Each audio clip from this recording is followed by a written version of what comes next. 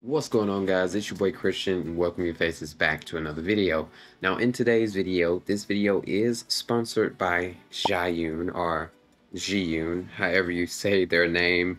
Love the company, have been seeing a lot of great products come from Zhiyun, but they had no say-so on what this video basically detailed. Let's go ahead and jump into this newest gimbal, which is reminiscent of the 3S, but this is going to be called the Cinepeer Weebill 3E. Now it's going to have a lot of those features from the 3S. Now you're going to have a 6.6 pound payload, and we will be loading up my Sony a7 II with the Sigma 24-70 f2.8 on the front of it. Now I would put my Sony a7 IV on there, but I am using it to record this video.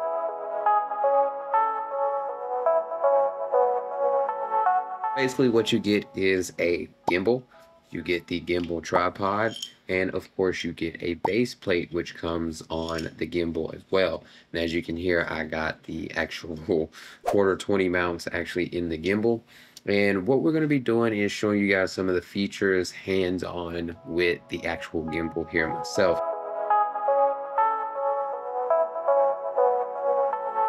Now, like I said, this is the Cinepeer Weebill 3E. Now, it's still going to have the same, axis lock like we've been seeing on all of the newer gimbals. And this isn't like the biggest, best gimbal you can get. It is a smaller companion, but something that you can basically stack up towards the bigger and better gimbals that Zhiyun actually makes. We have a runtime of 16 hours here on this Cinepeer 3E. Now it weighs around 2.18 pounds, and that is literally nothing compared to the gimbal that I've actually used last, which was actually, whoa, we lost one of my practical lights, but the gimbal I used last was the DJI Ronin S, and it was a heavy gimbal. I mean, the gimbal itself was coming in at probably around 5 pounds itself, and that was before you put a camera on the top. Now this coming in at 2.18 pounds basically makes it a little bit easier to carry a bigger camera package like the Sony a7 II or a7 IV, which I have balanced the a7 IV on here.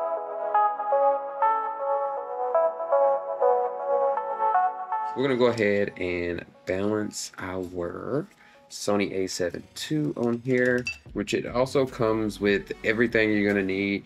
You're not gonna need to basically supply anything else with it.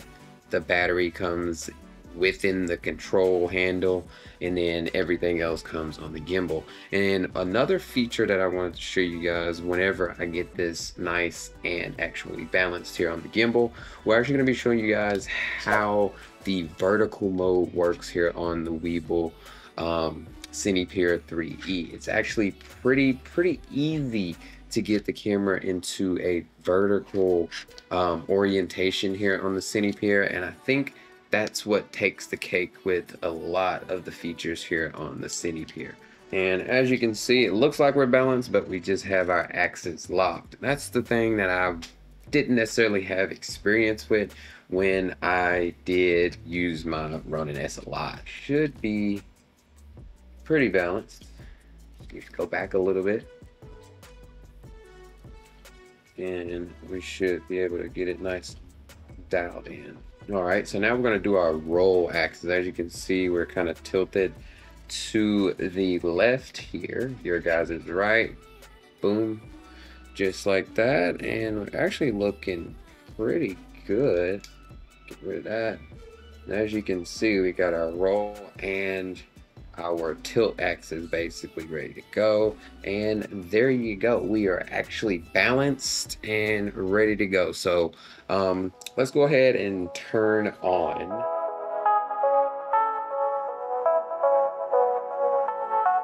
And when you turn it on, you'll see it says Cinepeer, and as you can see, I have it in PF, and that's going to be pan follow. So it's basically going to follow every pan movement not too much on the vertical movements, but it's going to follow every pan movement that I'm going to make here on the gimbal. Now, if I press that button again, that's going to put us in L. That's going to lock it. That's basically going to keep it exactly where it is right now. It's not going to move it. So if you want this bad baby to not respond to anything that's happening with the controller, you can just put it in L mode. Press it again, that's going to go in follow mode. Follow mode is probably the mode 99% of you guys will use because it's going to match your tilt axis and your roll and also your yaw axis that you have here. And then let's go ahead, hit it again, and then we go back to pan follow.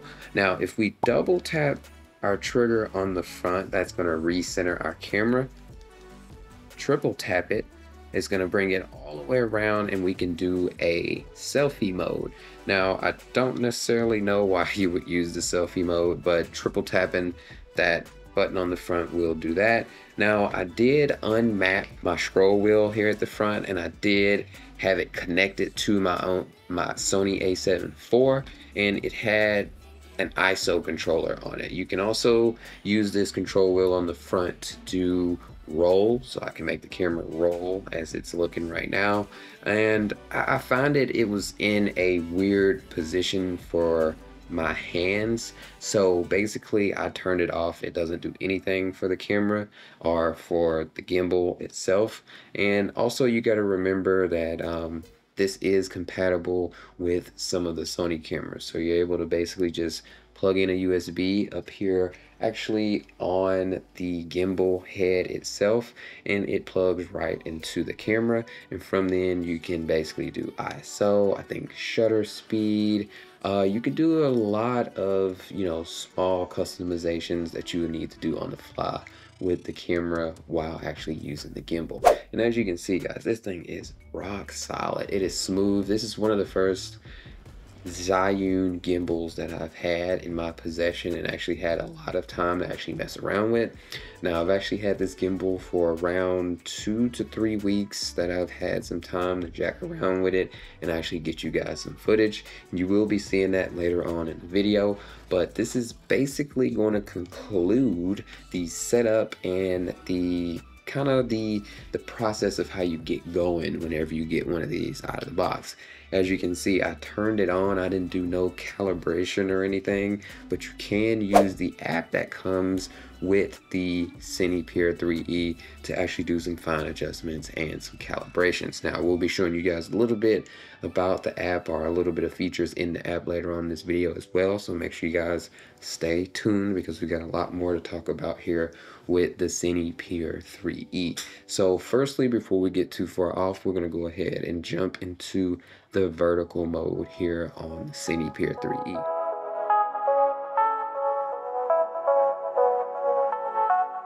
So what we're going to do first is we're going to go ahead and turn off our gimbal, and if we had it balanced, you will never know I turned it off, but it's actually turned off. And as you can see, we got it balanced pretty good. So with the vertical orientation here, you're going to actually make sure you need to, you know, lock your axis, and you will have to rebalance the camera once you put it in the vertical mode. So what you want to do is you want to go ahead and unrelease the latch that basically keeps the camera from moving left and right. And once you do that, it'll go all the way to the end. It can't go no further. There's actually a button at the end of that actual arm that the camera's sitting on right now. You're gonna press that and slide the camera out like that. And as you can see here on the mount, we have basically that same type of mount on the side of our actual base plate that the actual carriage has here on the gimbal. So what we want to do is just turn it sideways, slide it on there, and now we're going to be using this knob here in the front. Let me turn it around. We'll be using this knob here in the front to basically lock it in place. All right, so we got our roll axis ready to go, good to go. And now let's go ahead and work tilt axis. And as you can see, it's actually tilted pretty well, and I see my roll axis is actually rolling a little bit to the right once I release my actual tilt axis. So let's go ahead and see if we can get that roll back the other way a little bit, and let's go ahead and turn it back on and see what we got going on. And that's how quick it is to switch over to a vertical mode here on the Cinepeer 3E. And of course it'll be a little bit quicker with me not necessarily sitting here trying to basically explain it to you guys while I'm doing it. But as you can see, there we go. Now we have our Sony a7 II with the 24-70 Sigma f2.8 balanced in vertical mode. And this is one of the biggest selling points of this gimbal. It's small enough to basically carry in a bag, pull it out, get you some nice vertical video, nice and stabilized, get you some nice horizontal video. You can do all types of stuff here with this gimbal being this small in this lightweight form factor and construction.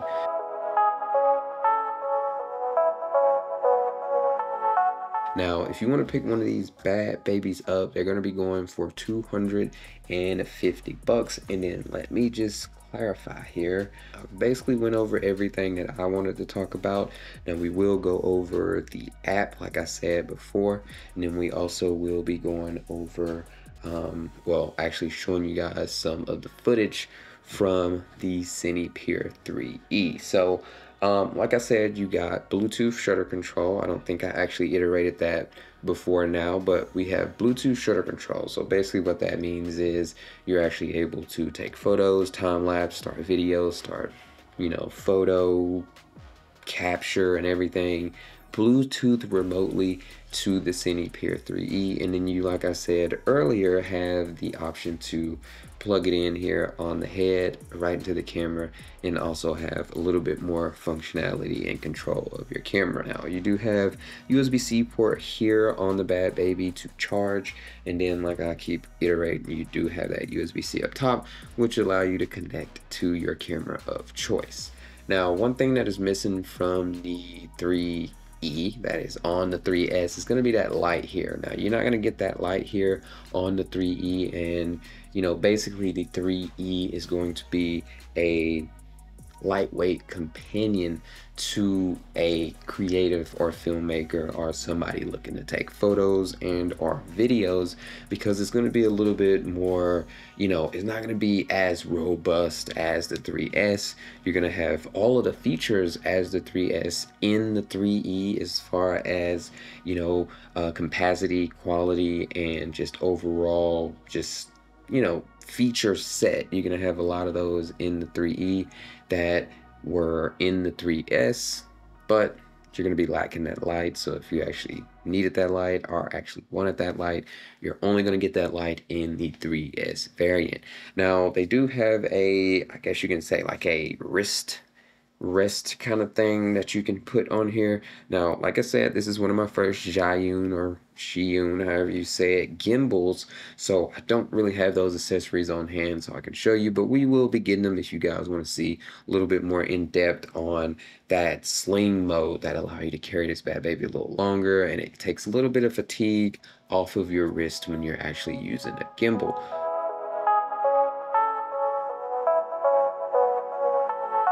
So let's go ahead and jump into the actual app here, the Zhiyun app that you can use to actually control this gimbal. Like if you wanted to use it on a car for a gimbal head, you can actually use it like that with the app. Now the app isn't the best app that I've seen for motion control, but it is probably one of the best things that you can use to use the gimbal and not necessarily be close to the gimbal and are operating it handheld. So let's go ahead and show you guys some of the features in the app and how well the app actually works with the gimbal. So I got my cell phone here, and we're going to actually be loading up the ZY Play app. Now this app is going to be the app that you're going to be using to control your Cinepeer 3E. Now let me go ahead and start a recording on my phone so you guys can see exactly what I got going on the screen. So after I clicked on the ZY Play app, this is what you're going to be basically brought to. It's going to ask you basically what gimbal you're going to be using, and then you're going to pick it, and it's going to allow you to actually search for the Bluetooth connection and connect to it. So as you can see, I've already connected to it once before, so it's just asking me to connect now. So I'm going to connect, and as you can see, it pops up in the list, and there you go. You're connecting to the device. Easy as that. It's nothing crazy. You don't have to go through any Wi-Fi setting up or getting a device on the Wi-Fi or all of that jazzamaroni. So I just click enter now. Once you click enter now, it's going to give you this, basically this very simple interface. This is going to show you basically what's going on my phone battery, my Bluetooth connection, and then basically how much battery the gimbal has itself as well. So right here at the bottom, you can actually press record. It's not going to do anything because I don't have the USB connected into the camera, but if you did have the USB connected to the camera, you're going to be able to do some of those settings Bluetooth enabled on the fly on your camera while using the app. It's actually kind of G, but I don't have it connected because I'm not using my Sony a7 IV, and I don't have a cable that connects from USB-C to the connection on my Sony a7 II. Anyways, let's go ahead and mess around with the gimbal here. So if you drop down a little lower, you can see we have gimbal control. And as you can see there, I am controlling the gimbal like so. Now, this is, like I said, this is basically a feature that you would use if you were looking to do some camera controlling or anything like that. As you can see, you can actually roll the camera too. Anyways, you have your wide and tight buttons on here. That's if you have an electronic lens. You can zoom in and out like that. You also have the sync motion feature, and basically what that does is when I turn this bad baby on, it's actually going to do everything I'm doing on my phone. Now, I did take the roll axis off, so as you can see, it's only doing up, down, and then left, right. So, pretty G, right? That's basically the app in itself. It's not too much you can do here in the app. Now, you do have some settings you can do in here as well. Like I said, you can do the motor calibration and stuff like that. Now, those are going to be normal stuff that you're going to be looking to actually have in the app. But as far as like the overall user interface in the app, it is very, very basic, but it is something to basically just get you to control your gimbal. It's nothing that's gonna basically kind of, give you some movie type shot or anything crazy. It's just something that is an added tool to be able to actually control your gimbal while you're not actually very, very, very close to it or actually using it hands-on. Now, guys, let's go ahead and jump into some of those clips that I shot here on the Cinepeer 3E. Now, these are going to be using the Cinepeer with my Sony a7 IV, so not the Sony a7 II that we see here. So a little bit heavier package, and I will be having some screenshots on the screen of the actual package that I'm going to be using on the Cinepeer 3E, so you can see what you might be able or might be wanting to conjure up to put on this lightweight gimbal. So let's go ahead and look at that footage.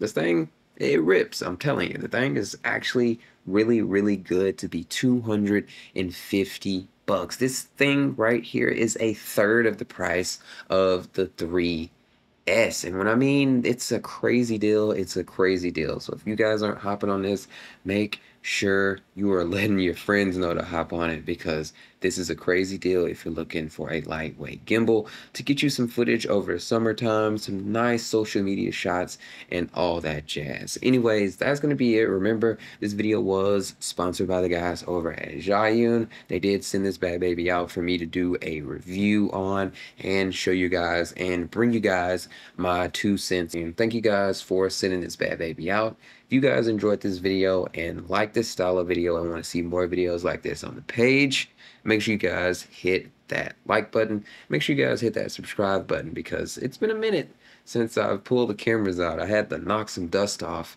and actually do some rehearsing before I started this video. But it's been your boy Christian. Hope you have enjoyed this video, and I'll see you guys on the next one. Peace out.